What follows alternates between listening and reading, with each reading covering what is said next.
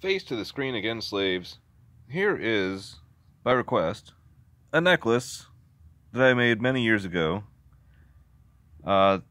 This one may have been 12 to even plus years ago.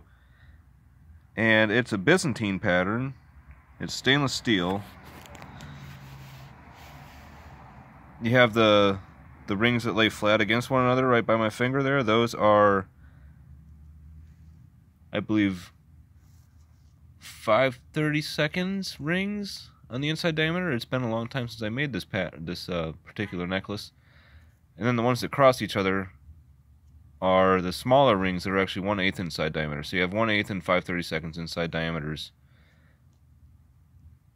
And you can see the way it almost works like the universal joint. You know, they're really flexible. You can just roll it up in a ball. It's pretty cool.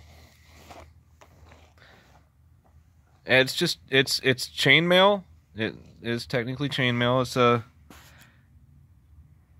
It's like a 4-on-1 pattern.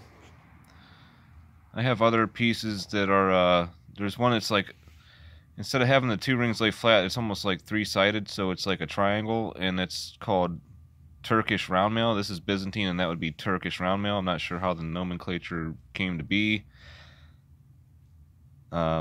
If it was something that Byzantines and Turkish people actually made a long time ago, I'm not sure. There is the Persian pattern. I have a bracelet laying around, and I have other stuff laying around that's a Persian pattern, and I do believe it actually is something the Persians made. This is the ring I had in the other video. So, the necklace, stainless steel, the ring, sterling silver. You can really see the difference. You know, the sterling silver is pretty polished up right now, so it's pretty white looking. To my eye, it actually looks pretty white, and here on camera it looks a little bit yellow. But I think it still looks pretty good on camera too, if it would focus. Yeah, see, when I bring it up closer, the light filter changes and it turns white, and then you move it down here and it compensates for the background of the black and the gray.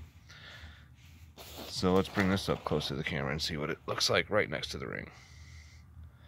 Let's give it a fair appraisal. So you can see the stainless steel is a lot darker. I like them both. You know, I never used to want to make sterling silver because I thought it would tarnish, to the point that something like this would be such a pain in the butt to try to clean. But now I see that, I mean, the best thing you can do is wear it. But second of all, it's really not that bad.